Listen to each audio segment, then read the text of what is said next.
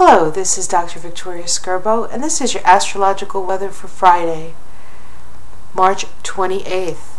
Today, the moon is in sympathetic, empathetic Pisces.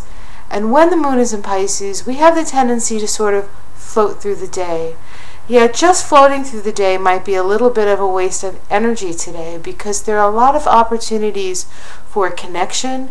There's a lot of opportunities for forgiveness and love and the spreading of loving understanding. So if you have anybody that you need to talk to, that you're feeling like maybe an apology is in order, or even not, maybe you just want to tell somebody how much you love them, this would be the day to do it.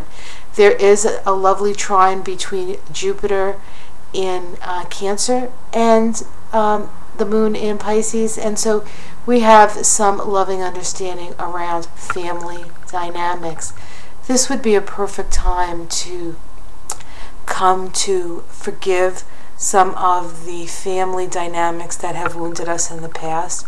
You know, it's time that we let go of that stuff and be responsible for our own emotional body.